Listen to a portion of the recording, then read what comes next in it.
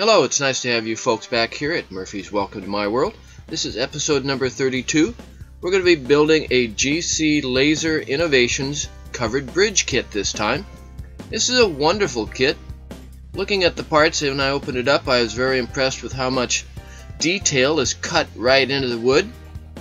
The parts are exceptionally well cut out and well thought out.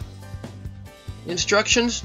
Well, they leave a bit of room for modeling by Dennis, as it were. You can do it a little bit different ways. Now, a lot of these wood kits I color with my weathering powders. They work really well. They never make the wood warp, and it has a nice inconsistent color to it when you're done. You want to be careful cutting these parts out because they are very fragile, very thin. I had to work on it a little bit to make sure I didn't break anything, get them out. And here you have all the parts lined up. It's a pretty simple kit. There's not really too much to it.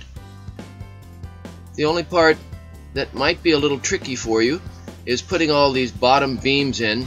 I kind of had to mess with them a bit to get them in the right place and have them look right and glue them into place. And of course what you want to do is add the ends to it. The ends fit nicely, but you have to make sure everything is square and plumb, because if you don't, then the base, the bottom of the bridge won't fit in well.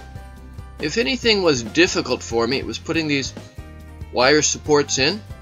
It took some time. It wasn't really hard, it was tedious, let's say. It wasn't hard.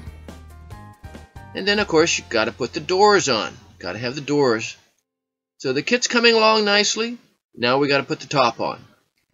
Now when you put the supports for the roof on, make sure that they're all completely in their little notches.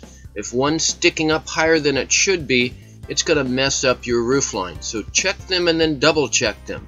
And putting on the roof is really easy. Just two pieces. You just have to make sure that they're lined up correctly. Then one of the last things you got to do is put on the trim. And the trim is not really too hard to put on. Just make sure you have a minimum of glue on it. And then the last little tidbit is putting the railings on the extensions. And there you have it.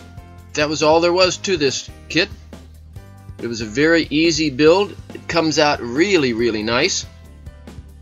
The whole thing took me, maybe 2 hours, something like that. And the finished product is, well, you can see. Comes out really nice. It's easy, it's fast, has a lot of detail built into it. If you like bridges, you want to get one of these. Well, thanks for joining me once again here at Murphy's Welcome to My World. Come back and spend some time with me in the future. Bye now.